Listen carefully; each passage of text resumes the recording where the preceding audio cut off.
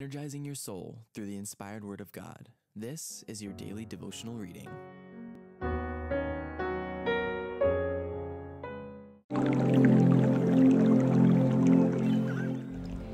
Maranatha, a devotional by Ellen G. White. November 16. The 144,000.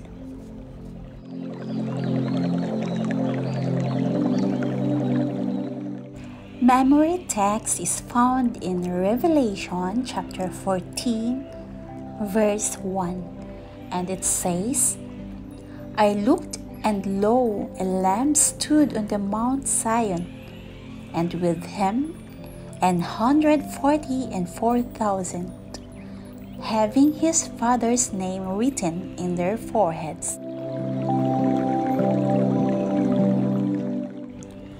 Upon the crystal sea before the throne, the sea of glass as it were mingled with fire, so resplendent is it with the glory of God, are gathered the company that have gotten the victory over the beast, and over his image, and over his mark, and over the number of his name, with the Lamb upon Mount Zion, having the harps of God.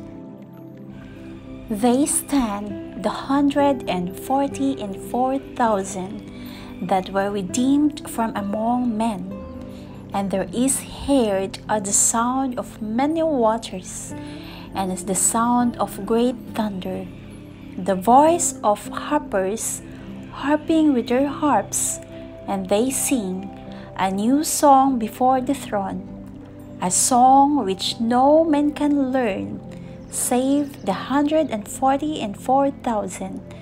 It is the song of Moses and the Lamb, a song of deliverance.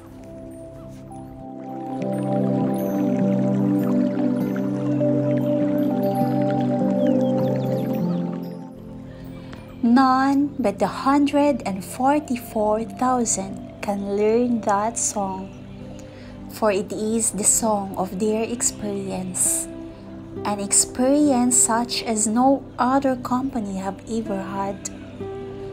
These are they which follow the Lamb whithersoever he goeth.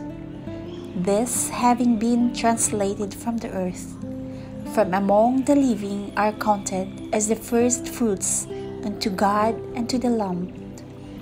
Found in Revelation chapter 15 verses 2, 3, and chapter 14 verses 1 to 5.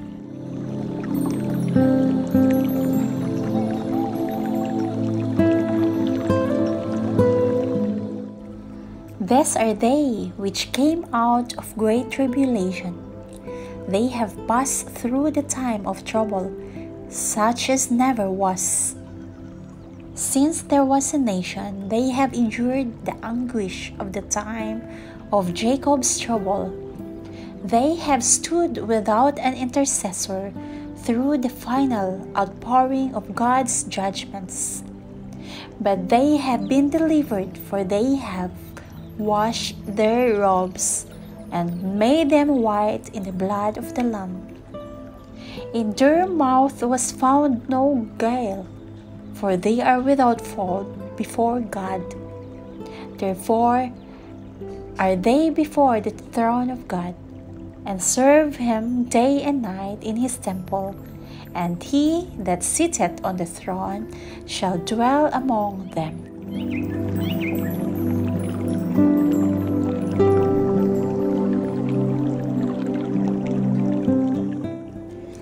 They have seen the earth wasted with famine and pestilence, the sun having power to scorch men with great heat, and they themselves have endured suffering, hunger and thirst.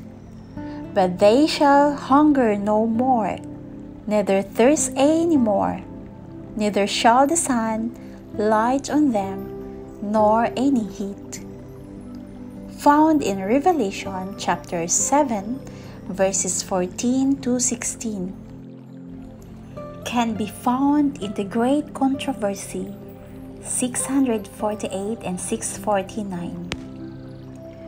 From the book Maranatha, page 328, a devotional by Ellen G. White.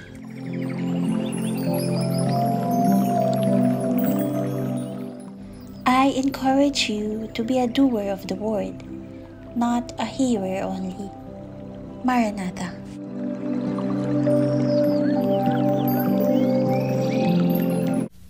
Napag-isip-isip mo ba ang buhay mo? Bakit ka inilagay sa mundong ito? Kung saan ka nang galing, kung saan ang patutunguhan, may dahilan kahit hindi mo ito alam.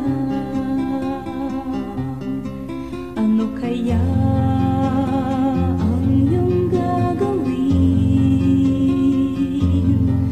Pagpapatuloy mo ba ang iyong mga gawain? Kung magbabago ka ay simulan mo na ngayon. Tutulungan ka ng Panginoon.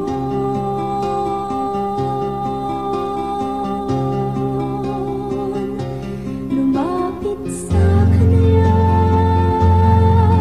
ibigay buong sarili, puso't kaluluwa. Huwag nang maghintay pa, ngayon mo ito gawin, sapagkat di mo batid kung anong dala ng bukas para sa'yo. Kaya't ihandog mo na ngayon sa Kanya.